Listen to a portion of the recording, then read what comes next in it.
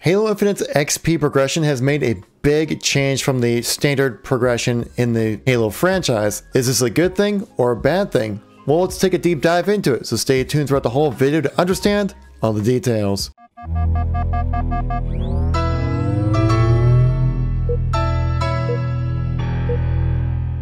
So it's been recently revealed within the last development update by 343 that it looks like progression when it comes to XP gains will only be happening if you complete a challenge within Halo Infinite. Unistrike, the community manager, says playing and winning matches will be challenges which will help players progress through the battle pass. Even though this means there is no per match XP at launch, you're still always progressing through challenges and therefore the battle pass. And this recent update has gotten a lot of people within the community kind of up in arms about when it comes to XP gains within Halo Infinite. So is this change though actually a bad thing or a good thing? Or is it just a change which is not really a positive or a negative, just different? So we're going to dive into that into this video, guys. So if you like these discussion kind of videos, make sure you tap that like button. Let me know you want to see some more content like this. You want to stay updated with everything going on with Halo as it read up to the release of Halo Infinite. Make sure you tap subscribe. So let's get right into the content here. So we're going to talk about the XP system within Halo Infinite. We have to look at the past, which makes us understand why players have concerns about the current system right now in place for Halo Infinite. So traditionally within the Halo franchise, after you complete a multiplayer match, you receive some form of XP, sometimes some kind of in-game currency. And basically the way of XP for most of the games was a way to kind of just showcase people's dedication to the game or how much they've played, to show that they've put the time in to grind out the game. We had this in place in Halo 5 for 152 max rank, which was insane of a grind, but a lot of people have been able to do it. And we also had the same thing right now with the MCC when they added in the XP progression system within that game, which a lot of people have really enjoyed as well. And pretty much every multiplayer game previously had some form of a rank that would showcase your status among other players. And between MCC and Halo Reach, originally they had the ability to earn some kind of in-game currency that you would utilize for unlocks, with the Master Chief Collection being seasonal points, which are based on challenges, as well as credits for Halo Reach, and those basically came from just playing the game for the most part. But MCC, similar to Halo Reach, has challenges as well, which provide additional XP for playing the game in specific ways. These challenges essentially gave players the option to optimize their game time for completing curated tasks to gain more XP and progression. And from my personal experience of dealing with these challenge systems, that most of them are kind of just average kind of challenges, just more kind of play the game is what I like to call kind of challenges, which is things like complete 10 matches or complete 10 objectives and things like that. So they weren't anything too outrageous or too honestly skillful to where they'd be kind of blocking your average player from being able to accomplish things within the game. So while trying to complete these challenges, I'm also earning XP along the way, and then eventually once I unlock these challenges, they get these big waves of payouts to help along with my progression. So essentially I'm always earning this baseline kind of progression of XP while I'm having these big surges of XP gained from challenges. And honestly, these challenges really dictate how I do play the game for a lot of parts. Almost always within the MCC, there is a challenge to play X amount of games in certain kind of games to get me a certain amount of experience points as well as seasonal points as well. So even though I don't need to do these challenges, I end up kind of doing them anyways, and they kind of affect my gameplay. But for the most part, from playing challenges within the MCC, they haven't really interfered with my enjoyment with the game really at all. If anything, they actually promote me to experience more of the game, which makes it more variety, which also adds to longevity and more replayability with the game. But the question I want to ask, is it possible to still have like a fun progression system within Halo Infinite with a challenge-based XP system? The big concern a lot of players have when it comes to these XP gains that can only be done through challenges within the Halo Infinite is that it feels like 343 is guiding players to play their game in a very specific way, potentially removing choice from the player, because oftentimes when it comes to game companies that might implement some odd challenges, or we've seen like, curated experiences from like the developers themselves, which don't actually really play out so well in game. I'm sure many of us remember the Call of Duty like default class setups back from like Call of Duty 4 and Modern Warfare 2 that were not optimal whatsoever. They're pretty terrible experiences to play with those classes. Or we've seen previously from other games as well, I think in Halo as well,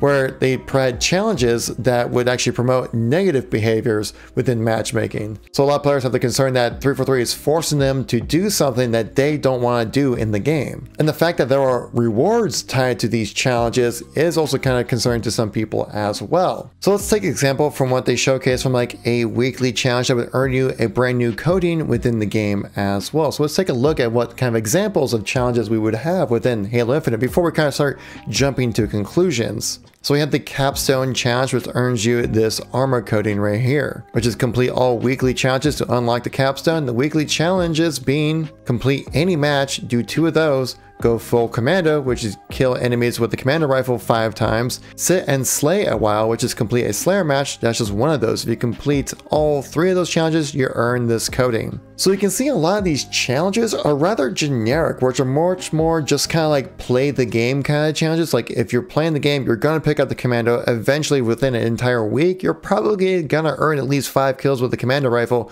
unless you're just strictly do not like using that rifle whatsoever. The only thing that's really gameplay specific is to play Slayer matches, and you only have to do 1 Slayer match, which is the most popular game type within Halo, so I don't think it's that big of an ask. Though 343 has recognized this, and they've implemented what are called challenge swaps, which you can see these indicators right here on the left side. These are your challenge swaps, so if there's a challenge that you do not want to do or maybe not be able to pull off too well, you can just swap it out for another challenge. Though it does seem like there is going to be a bit of a limit when it comes to your challenges and challenge swaps as well, according to Unicheck. In specific, at least generally when it comes to the amount of challenges you'll be able to have within a single day, saying our current plans for launch, while not infinite, means it's extremely difficult to run out of daily challenges. I won't say impossible, because there are some grinders out there, but I would be impressed.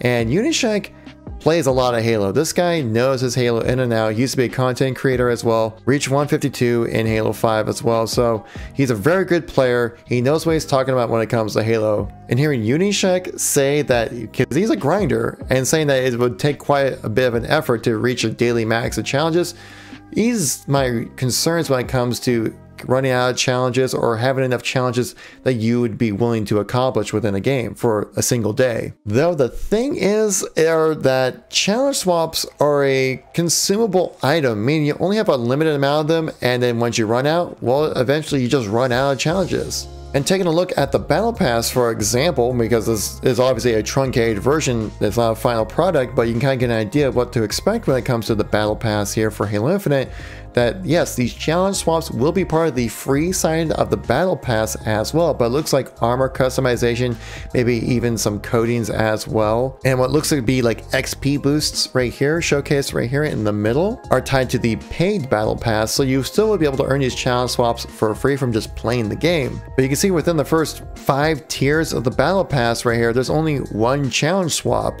And if you look in the lower right, it says 500 XP to earn your next reward. So it'd be 500, 1000, 1500, 2000, 2500, maybe even 3000 XP before you actually get a chance to earn your next challenge swap. And looking back at the challenges, showcasing a daily challenge of 100, weekly challenges of 200, 200, and 200, that utilizing the challenge system is going to be key to being able to progress through the Battle Pass. Which honestly, those XP rates might sound just fine, but when I read this part of the last development update from 343, it's saying that the technical preview, we had expedited XP earn rates to help players get through the Battle Pass in a short window for the preview, which then makes me believe, okay, so if these are expedited XP gains for these unlocks, then what are the true XP gains going to be like for the game, and how many tiers are they going to be for the Battle Pass? It's quite concerning, honestly. Though to kind of circle back from what I was talking about previously about my current experience like playing MCC right now, where it feels like even though, yes, I'm earning XP, but all my seasonal points where I use for my unlocks are all tied to challenges, and for right now, my experience of playing MCC, when my only way to unlock things within the Battle Pass is by doing challenges, is not really that concerning to me. Like I said earlier, playing with these challenges within the MCC has helped me to maybe prolong my game time when it comes to playing MCC, made the game less stale, because then like they kind of curate my way of how I play for that game session. And also these are just weekly challenges and seasonal challenges that we have for the MCC. When it comes to daily challenges, honestly, it might kind of boost me to play the game even more, because there'd be some new cool thing to do in the game that I haven't maybe even tried yet. And honestly, maybe just like the rate of earning experience points within the Master Chief Collection would probably even out to maybe about the same as playing for seasonal points on the MCC. So really, I don't think this is either a negative or really a positive. I think it's just something that's different that players have never had before. And change is always kind of scary. It always kind of messes with people because they know what they've had before and they liked it, but why change it? Well, maybe the reason why they changed it at 343 is to maybe help out with people who are maybe kind of trying to scam the system a little bit to earn points more than they really should.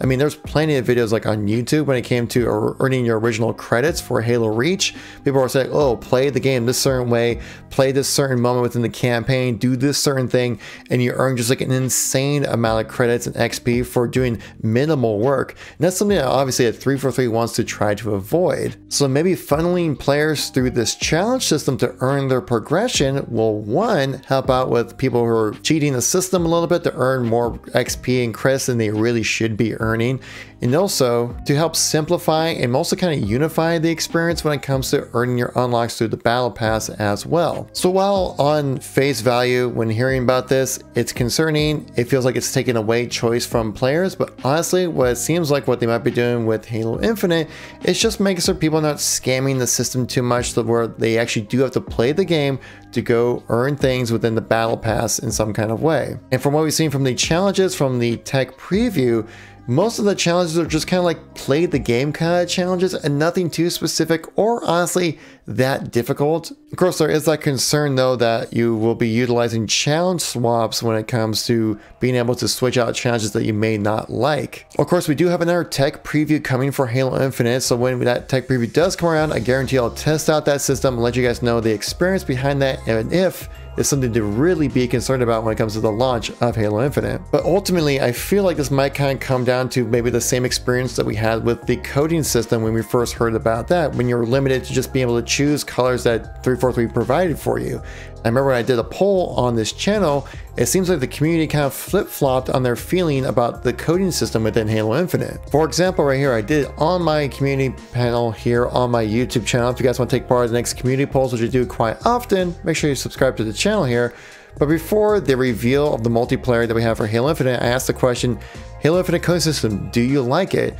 55% said yes, 45% no. But then after the multiplayer reveal, things changed quite a bit, where with 8K votes, 84% ended up saying they do like the coding system compared to 16% saying no. So obviously context matters a lot when it comes to how you experience things within the game. So this XP change, where it does sound scary at first, might kind of be negligible and maybe something easier for 343 to track to avoid people who to scam the system to earn unlocks within the battle pass, because unlocks are going to be monetized if you want to buy a battle pass. So it brings up a huge new question about earn rates and progression within a Halo game. So ultimately, I don't know if I like or dislike the new challenge XP system, because point values are rather irrelevant, but at the rate of which you earn these unlocks certainly is, and we won't truly know the proper rate of how XP is earned and unlocks are earned until we get a chance to really get a good amount of time in with the community to play the game. If you guys like these discussion kind of videos, make sure to tap that like button, let me know when we see more content like this. Check out the videos right here if you missed any content from me recently or you're new to the channel, got playlists for all my Halo news videos right there. Thank you so much for watching, greatly appreciate it. I'll catch you on the next one. Peace out.